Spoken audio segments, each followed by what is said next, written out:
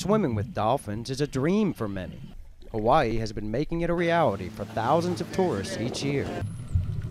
It was so awesome being with creatures of the ocean right there and seeing them in their natural habitat was really wonderful, so beautiful. But with hundreds of dolphin-related businesses now operating in the state, scientists say it's time to give these aquatic mammals a break.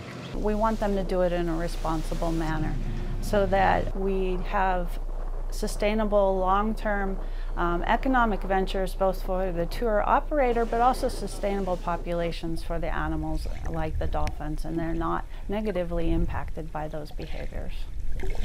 The National Oceanic and Atmospheric Administration is expected to propose rules this June that could ban swimming with Hawaii spinner dolphins or prohibit people from areas where they rest during the day after feeding all night. If you can imagine, if you didn't get the opportunity to sleep, it would really mess up our lives, especially if I'd spend the entire night going out and chasing fish. And it's tough work chasing fish for a living.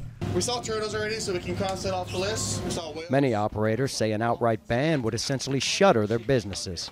A few already voluntarily avoid dolphin resting bays during certain hours, but for the most part, swimmers get right up close. It felt like I was a part of it. You're in the middle of the ocean, you're swimming right alongside the animals. But being part of the experience could be taking a toll on these dolphins when they should be resting. Brian Skoloff, Associated Press.